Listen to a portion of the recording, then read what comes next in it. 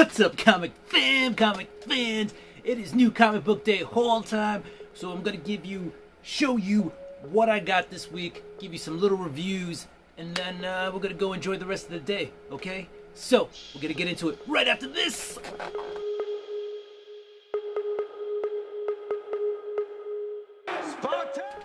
So welcome back. We're gonna get into the books, but first don't forget to subscribe, hit that notification bell, go ahead and throw me a thumbs up, and if you want to talk about something, drop a comment down below. Let's get into the books for this week.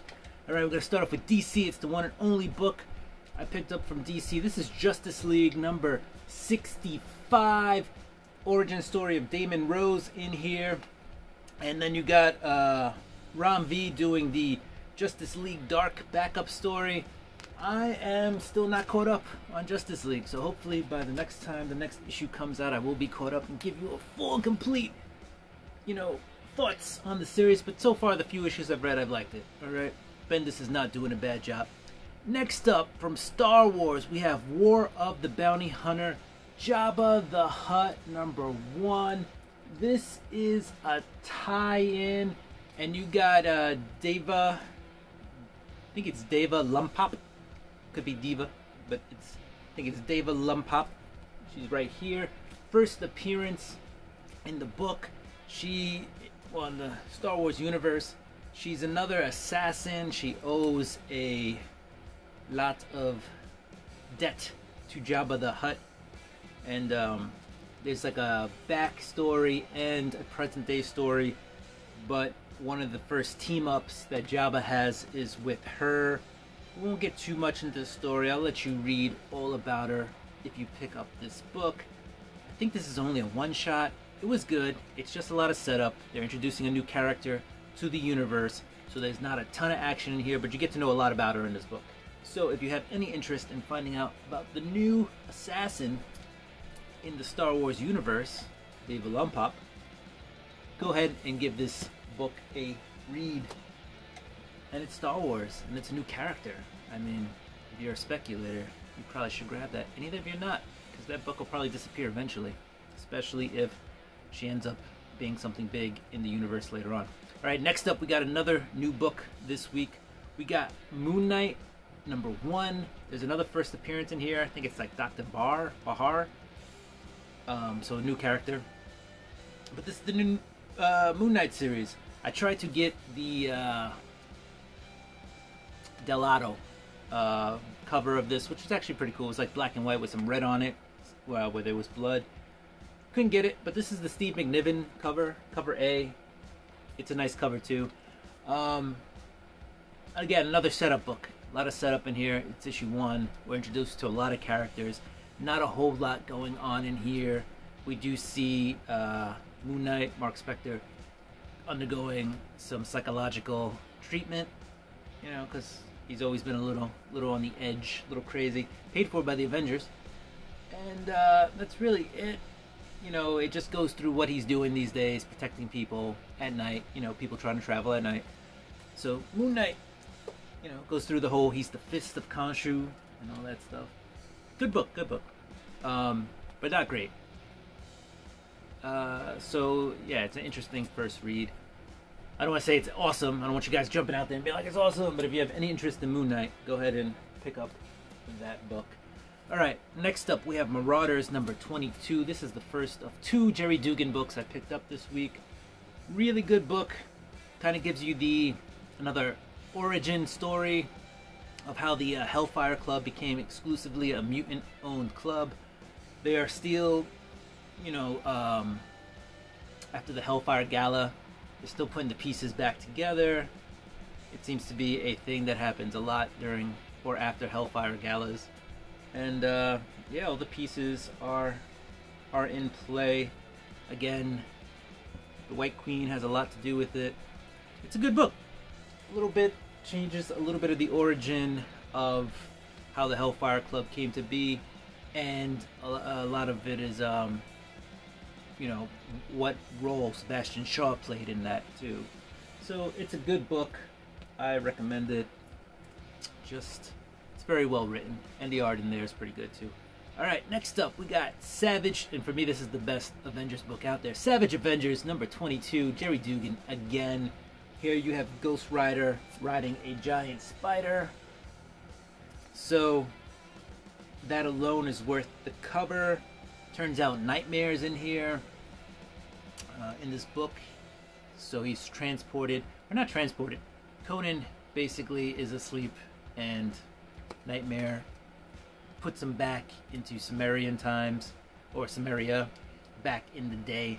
And then he runs into a Ghost Rider from that age, and they continue battling a little bit in the Nightmare realm.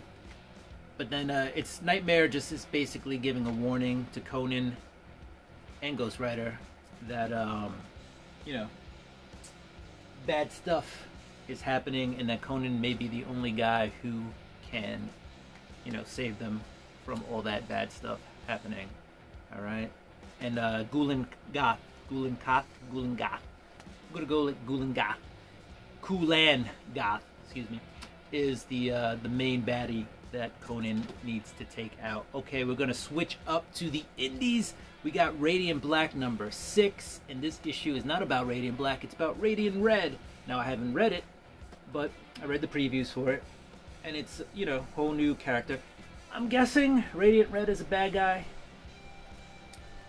but this is the origin story of Radiant Red, so we get to see where he came from in this book. It does have a co-writer in there, so Kyle Higgins co-wrote that, and there's some art by a couple different artists in there. Should be a good read once I get to it. But next up we have Undiscovered Country number 14. We have the introduction of some superheroes in this book. It is not all what it seems. No, we do not have super-powered individuals coming, like a whole team of them coming out of this book, but there are superheroes in some form or fashion. If you read the book, you'll find out. I don't want to give it all away to you, but it is really a really interesting read. I was hoping for like full-time superheroes, but there are no full-time superheroes after this issue. And you know what? Our group of travelers in this book, they're heroes in their own right. They're going through America. They're trying to get out of there. They're discovering what is going on in here and why things are locked down. It's a really interesting read, though. Yeah, if you've been on Undiscovered Country for a while, go ahead and pick that one up. There's no reason to drop it after that. Just shoot. Alright, we got Homesick Pilots number 7. This is part of the second arc. This is part 2 of the second arc. Part 1 finished with issue 5. Arc 2 started with issue 6. And what we discover in this issue is that 2 characters that we thought were dead are actually alive. And they're basically on the run, on the lam, surviving, riding trains across the country. It's a pretty good story. I enjoyed it a lot. Also, we find out this girl here on the cover, Amy, she's really starting to connect with these ghosts that let her control like these mechs that are built that are ghost powered. So it's a really interesting read. I'm really interested to see where it goes. Hopefully it doesn't fall flat on his face, because it is different and I like it. And the art inside, I like the colors, the art. It is really a fun book to read. Hopefully it continues down a steady path. Next up from the indies, we have a lot of indies, guys. We got Layla Starr, number 4, Ram V, Felipe Andrade, or Andrade. But yeah, that's another good book. I probably should have got the foil cover. I just couldn't bring myself to pay an extra $1 for some foil. I don't know. But this is a cool cover in its own right. But The Many Deaths of Layla Starr is a really good book, guys. I've been singing its praises for a while. I enjoy it a lot. I don't know how it's going to end, but this one was very like heartfelt and touching. Touched on some different kind of philosophical and religious notes. Put it there, but I've enjoyed this book. I've enjoyed Felipe Andrade. We're gonna drop the E's at the end for this pronunciation. I've enjoyed his art on this one, and Ram V is an excellent writer. Really good, really fun book. It's about Death getting fired, and then her trying to confront the guy who's the reason why she gets fired. the human who creates, or basically ends death. So he creates a way for death to cease to be a thing. And you can kind of see how the wheels are turning or in motion after this issue. Perhaps it could be just, you know, a red MacGuffin or something like that, a red herring for us to follow. Alright, next up we've got Philadelphia number 15, nominated for Best New Series in the 2021 Eisner Awards. I've enjoyed this book a lot, and it's entered like a whole new level. You have a character in this book going and talking to people who are considered enlightened and people who are and like gods basically. And I didn't see that coming, but it's been brewing for a while, so it's there. It's in the book. Yeah, it's just a really interesting read, though. It's about vampires and ex-presidents coming back to life who are vampires and how they want to make America this great thing again. So it is interesting. Definitely a fun book to read. If you're not reading Philadelphia, at least give the first volume a shot. Volume 1, it's in trade. Rodney Barnes wrote it. He's wrote a lot of different things. He's wrote a lot of different TV shows and scripts and all this other stuff. Very well written. Alright, last up, we got a new book this week.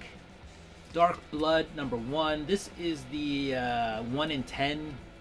I paid a few extra dollars for it. It wasn't $7, it was like $6. But this is the 1 in 10. 1 in 10 is just black and white. Otherwise, this cover would have been in color for the regular one. Interesting book. It's about a pilot who fought in World War II, gets shot down, and that's in the past. And now we're also in the present in this book, and he's in Alabama, and he's dealing with people who just don't seem to want him around. And somewhere in between, you know, him getting shot down and where he is now, it looks like he's acquired some kind of superpowers. And basically, this is a setup issue. Not a ton going on there in here. You just see who the character is, what possibly happened to him. You don't even see the whole thing. You basically just see him get shot down. And you know, you see him in the present, and you see him dealing with some what looks like racism. It looks like it could be a good book. This was a little slow for a first issue, but it's introduction again.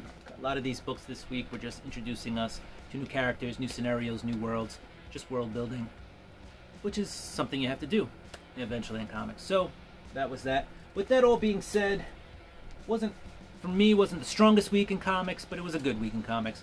But my read of the week will be The Many Deaths of Layla Starr, number 4. So that'll be my read of the week. You know, this book is worth a pick. Go ahead and pick that up. And I really did like Philadelphia this week.